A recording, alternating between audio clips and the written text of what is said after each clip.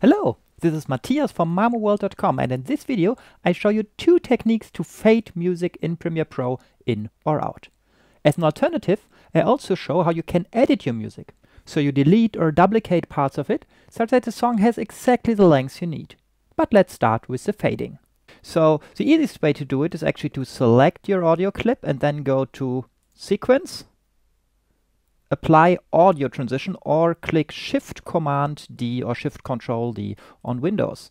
This gives you here this effect that you can make larger or smaller, both on the start and on the end. And if you want it only on the start, you can also, for example, select it here on the end and click the delete key to remove it. And now we have an audio fade in from here to this point. You can see it's getting louder and louder over time. Okay, what this actually created for us is just an effect which is called constant power crossfade. And you can see you find this also here in the effects panel. There's on top of constant power, there's also constant gain and exponential fade. They sound just a bit different than how fast they fade the music in or out. And you can also create those by just taking them and dragging them on your clip. Now we have our constant fade here again. A very different approach, let me just delete these here, is to make your clip here a bit larger, and then this volume line here shows up. And you should make sure when you click here on this show keyframes that clip keyframes are selected, because then this line represents the volume of this particular clip, and if you move the clip, the line will move with it. Now you can keep the command key pressed, and then the cursor will turn into this plus, and click here, and I do it again, click here, and I can drag this line down, and this will bring the volume down, and now we also have a fade in. So with this approach you are a bit more flexible, because you can add as many points as you want. So if you want to change the characteristics of this, you can add here, for example, a third point, and gives this volume ramp up exactly the shape you need. So these were two methods to fade out music in Premiere Pro, and now I've got a little extra tip. Instead of just fading the music out, you can also change the duration of your song by deleting or duplicating parts of it.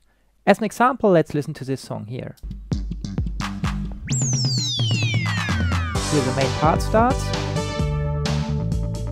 and now it kind of repeats. And here it repeats again with a little bit of variation, so we could try to take out the middle part. Now, if you try to find the right points where to cut here manually, I can assure you, you will never get it 100% right, and it will always sound odd. But what you can do is use our extension Beat Edit. So I select this song here and click on Load Music. Now it analyzes the beats of this audio clip, and next I want to generate clip markers. Now I've got the beats here right in my timeline. You can do a lot of different things with Beat Edit too, like selecting specific beats, but this is really all we need here. And now if we listen to it, we notice that at exactly this marker here, this repetition of the pattern starts. So I can cut Command K at exactly this point. And at this marker it repeats again. So I can cut again, take out this part, and since I snap to the markers, I can be sure that my cut is 100% accurate at the right place. And let's listen to what this sounds like.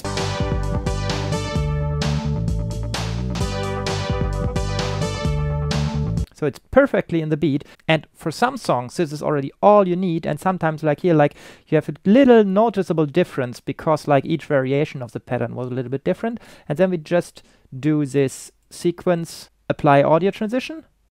Let's delete this one here, and now let's listen to this.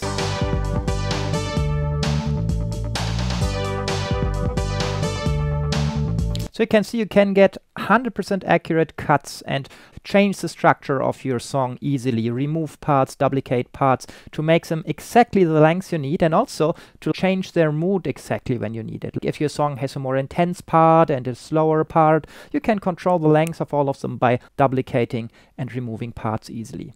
Again, this is made with the help of Beat Edit, which is an extension that you first have to download and install. You find it on the link in the product description. I hope you liked this video. Again, this is Matthias from mamoworld.com. And if you found this tip helpful, please like this video. It's just one click for you, and it really makes a difference for me. Thank you.